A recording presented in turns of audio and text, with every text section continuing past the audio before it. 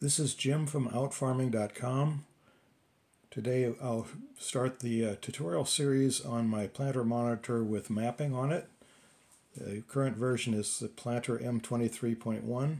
So here on the home screen I will click the icon.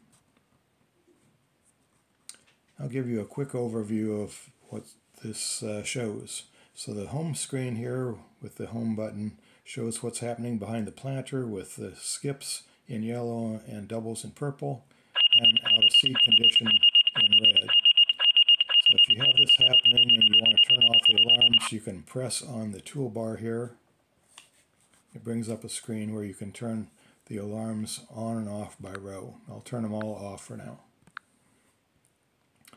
And some other features here. You've got your population and singulation, other information that you'd understand. Over here on the left side is a bar graph showing how much seed you have left in your hopper. And if you click on it, you get a screen where you can adjust the information of how much seed you've got. So the other tabs up at the top here, tab for showing you the population by row compared to your target.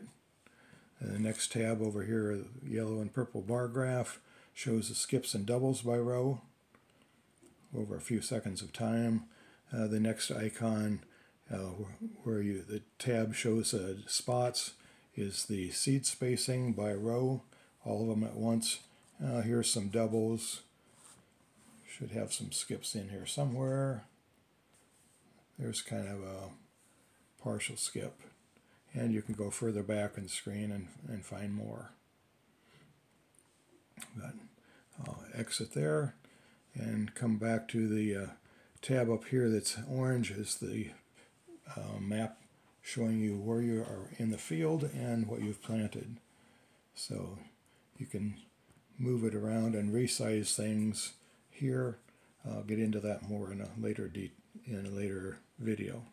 And the final tab over here is the settings, where you can select the farm and field that you're working with and do the setup on different products, parts of it. So go on and watch the next tutorial after this.